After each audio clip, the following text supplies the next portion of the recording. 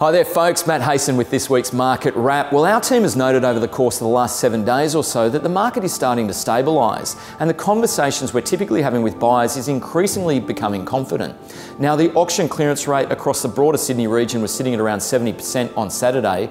However, our company recorded a much stronger clearance rate, sitting at 95%. Now, I thought I'd highlight just a few sales we've had over the last 7 days. Kickstarting in Annandale for this beautiful terrace at 124 Nelson Street. This was a terrific auction selling for just over $1.3 million. We then skip across to Balmain for a lovely weatherboard home, 5 bedrooms, 2 bathrooms, selling for just over $2 million.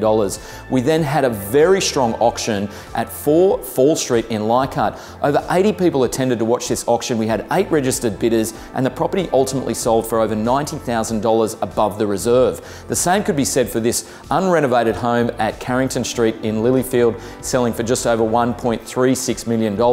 And then a couple of bigger sales. Now, these are very strong and a good confidence booster for the market. Peter Gordon and Steph Lee set the highest price house sale in Rozelle for 2A Padstow Street for a beautiful contemporary home. And then across in Drummoyne, Tim Whelan and Lachlan Graham sold this magnificent, substantial 5-bedroom home in Thompson Street in Drummoyne for just over $3 million.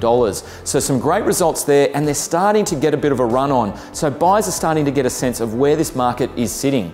And also this weekend, we've got some great homes going under the hammer right across the inner west region. We've also got the St Mark's Fete on Saturday, which is also a terrific day in the Drummoyne area. All our details are on our website. Our entire team looks forward to seeing you out and about. Thanks very much for watching. I'll see you guys next week. Thanks.